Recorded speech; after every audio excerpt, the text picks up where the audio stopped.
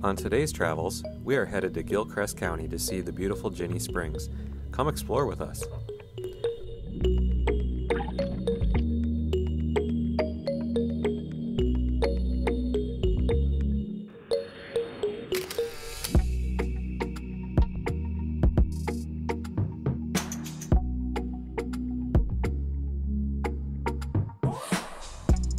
Ginnie Springs is located 45 minutes to the west of Gainesville, Florida, in the town of High Springs. These springs are in a privately owned area. The place offers a restaurant, camp store, campsites, and rentals for water sports gear. There are 7 different springs to explore, but the map only shows 5 springs because the Devil's Spring is actually 3 springs in 1. Hey everybody, we're here at Ginnie Springs in Gilchrist County. Much to our surprise, this place is a lot bigger than we thought it would be. Apparently there's 7 springs here, and this is a whole kind of adventure fun park. It is $20 to get in, but it seems worth it. We'll have to check out these springs. Come along.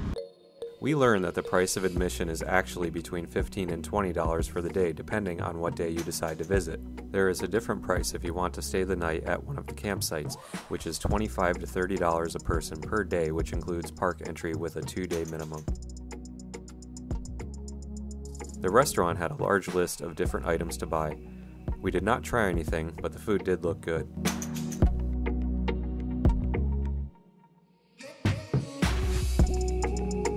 The camp store offered a large selection of what you may need should you decide to stay the night.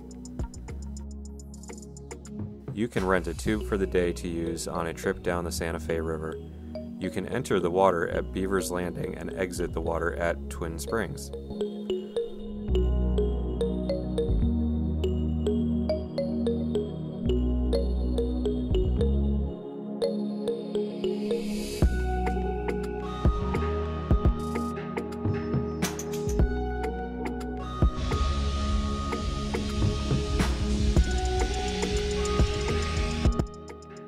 Only electric and water sites need reservations.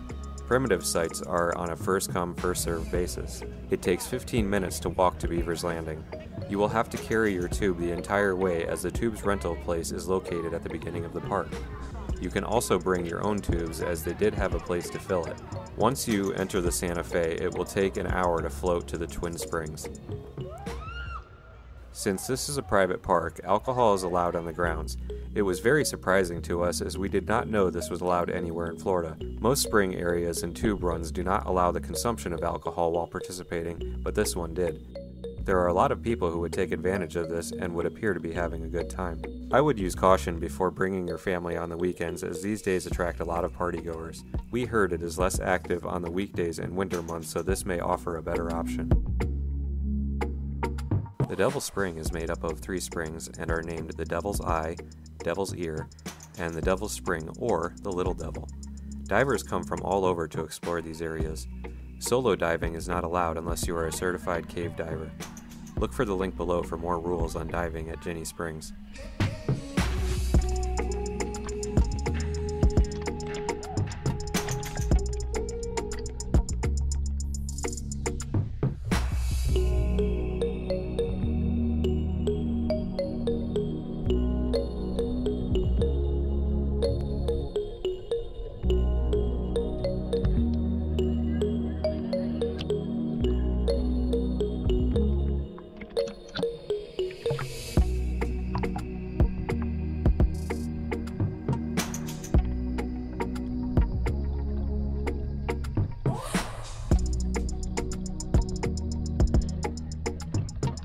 The water is 72 degrees all year round.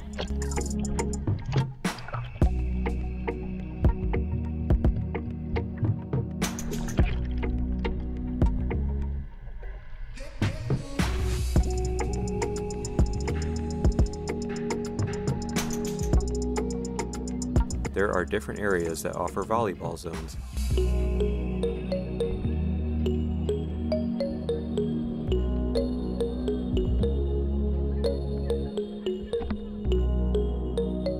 You will notice there are a lot of people on the weekends.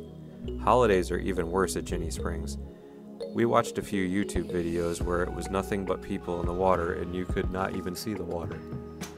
I would definitely recommend caution if you wanted to visit this area on a holiday, and almost go as far as saying don't visit it on a holiday.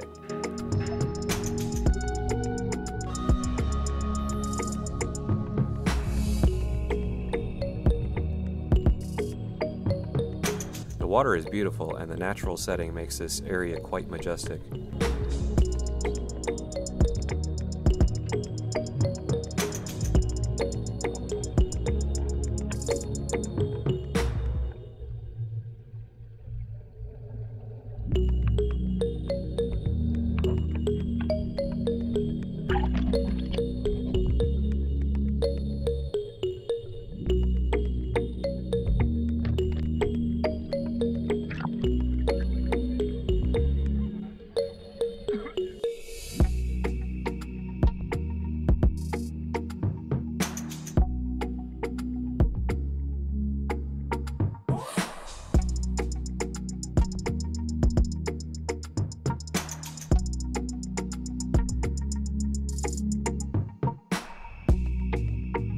Dogwood Spring was our favorite.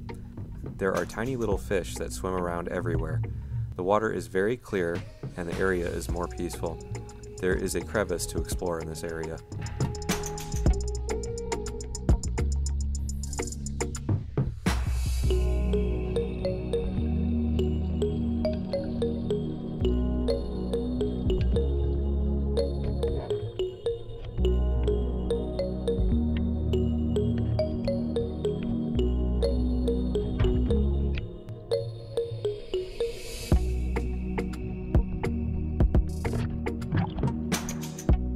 This is the area where tubes can exit the water. We did not enter this spring because of the high volume of people exiting here.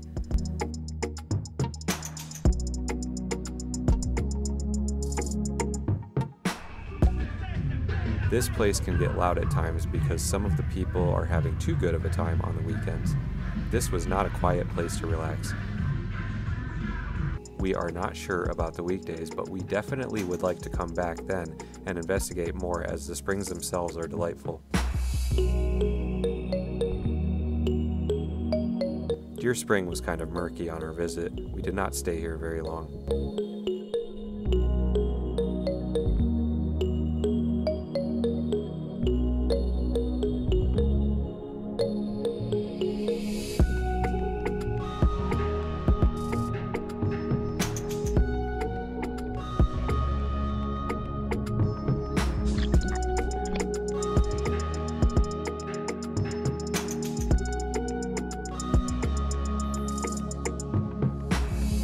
Here is how a typical campsite looks. They are pretty big and spacious. I don't think this one's come with water. This is what a reserved site looks like. It has electricity and water. Electric and water. We cannot stress enough to use caution when visiting this place, as we saw many things that looked questionable. We can only hope that the weekdays bring more quiet settings. Thank you for watching our video on Ginnie Springs. We hope this video helps you plan your next journey. Please hit that like and subscribe button below, as we will be uploading more videos on the places we discover. Remember to join us next time as we continue exploring places big and small. Thank you.